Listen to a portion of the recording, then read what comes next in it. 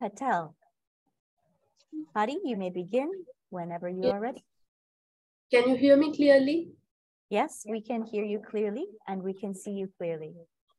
Okay, great. Hello, everyone. Let's assume that you're sitting in a waiting area of a particular office or a hospital, for instance. You've been sitting there for about 10 to 15 minutes with nothing else to do. And you know that you're supposed to wait for about 10 to 15 minutes more. There are a few others with you in the waiting area. So now, how do you break the ice? Generally, at this point, the conversations like, how's the weather today? Isn't the weather nice today? Come in really handy to break the ice. We often use weather and climate in our daily conversations, but do we really care about them? Well, now it's high time that we do. In this recent times, we are also caught up in making our lives easy and luxurious, in completing our goals and targets, that you are actually forgetting how to do it the right way. Climate change. It's high time that we change. Climate change refers to long-term shifts in temperature and weather patterns.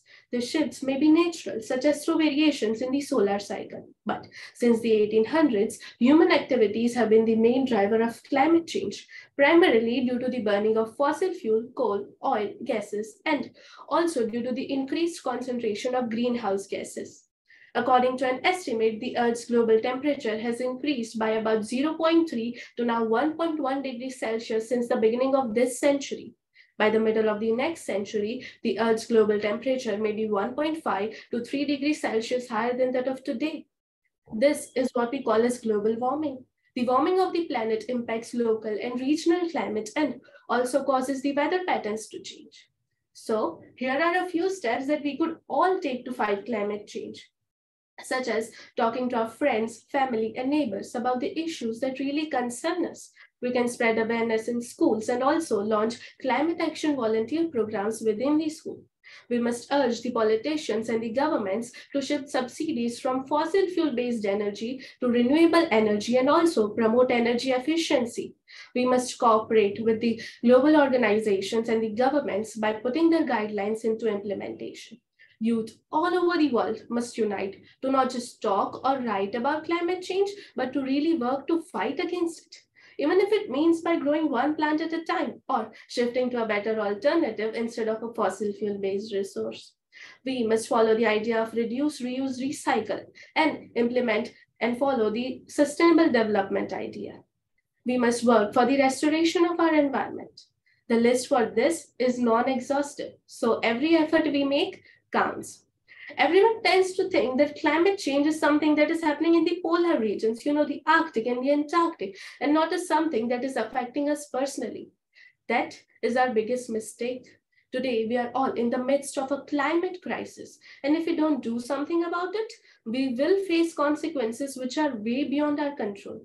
Nations all over the world are struggling to find better alternatives to reduce their carbon emissions while also maintaining their economy. There are various deals, agreements, summits, roundtable discussions, protests happening for climate action all over the world, so much that the people are now getting climate change fatigue. But on the other hand, the droughts are still happening, just with more intense effects. Coastal regions all over the globe are still getting submerged. Cyclones and tornadoes just keep getting more catastrophic. Plants and wildlife species are becoming extinct. Adverse effects have been seen on the mental, physical, and social well-being of humans. Even though everyone say that they're trying their best, the climate is still changing. So now, instead of climate, what is supposed to change is our mindset and our perspective. Together, we need a collective will and commitment to just get into action to fight climate change and get things done. Because as of now, there is no planet B. We need to understand that we have not inherited this earth from our ancestors, but we have just borrowed it from our children. We need to realize that the future of our beautiful blue planet, our home, our futures depend on nobody else but us. Thank you so much.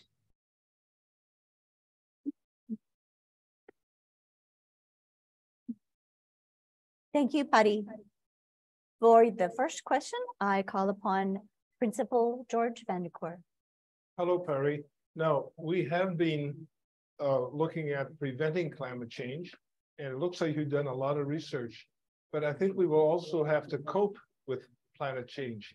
Did you find anything in your research that would suggest ways of coping with climate change? Yes, we all know that we, at one point or the time, in any way, in various aspects of our life, we have to just adjust to our surroundings. One effect we can see that we wear masks to prevent ourselves from the diseases. We also need to prevent ourselves from the pollution that is going on. We need to shift, we need to take actions that help us coping from the effects of climate change, which could include we can think about something as a helping group or a group where we could discuss our problems, in community together we can get over this change and also reduce the anxiety caused by it. Does that answer your question, or do I need to elaborate more? No, that's a pretty good answer. Yes, yes. There are mechanical things that people want to do too, is building dikes and things, and shelters and things like that. But that's very good. Thank you. Yes, we can. In my home country, there's this thing that they shelter their houses with a layer of mud, a specific layer of mud, which is a mixture of various organic things. So that's called a lippy. And if we do that in the climatic conditions, such as extreme heat conditions, the house remains colder. Thank you, Pari. Yes, thank you so much. And for your second question, Professor Chiyuan Miao. Yes, okay, Pari, it's very good talk. And in your presentation, you just suggest everyone need to take action to fight the climate change. And can you share something with us about your actions, such as what changes or what actions you have taken to fight climate change? Yes, thank you for the question.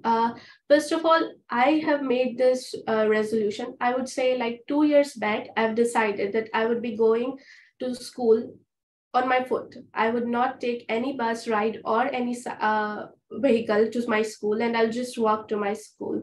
We have also adopted the reduce reuse principle as much as possible, and we also have a solar panel in our house. And in our house, we try to decompose everything, our waste material, and use it as a manure for our home gardens. And there's one thing that we all did.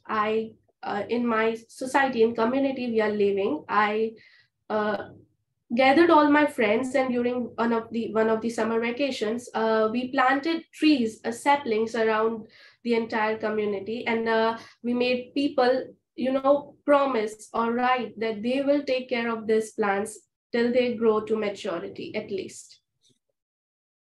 Okay, thank you. Thank you. Thank you both.